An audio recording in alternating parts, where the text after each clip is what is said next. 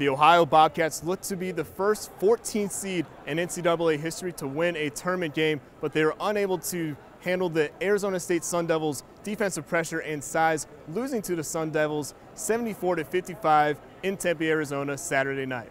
The Bobcats found themselves in a huge hole early on as Arizona State jumped out to a 12-point lead in the first half, but the deficit got worse when Katie Hempen took over in the final 3 minutes.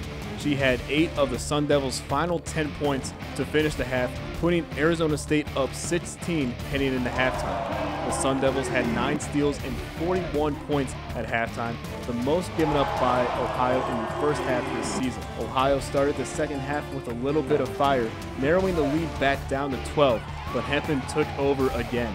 She hit 2 free throws and a 3-pointer in the first 5 minutes to keep the Sun Devils' lead at 16. Hempen finished the game with 23 points on 5 of 9 shooting from beyond the arc. The Bobcats' issues started with turnovers, missed threes, and foul trouble.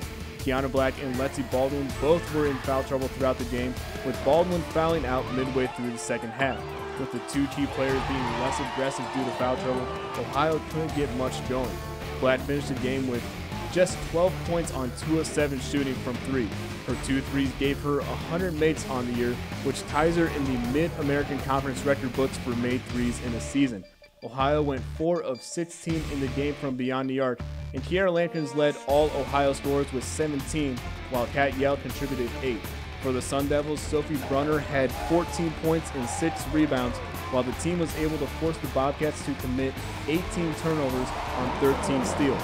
The Sun Devils will take on Arkansas Little Rock in the second round of the NCAA Tournament on Monday. Now begins the off-season preparation for the Ohio Bobcats, who only lose Mariah Barrier to graduation this off-season.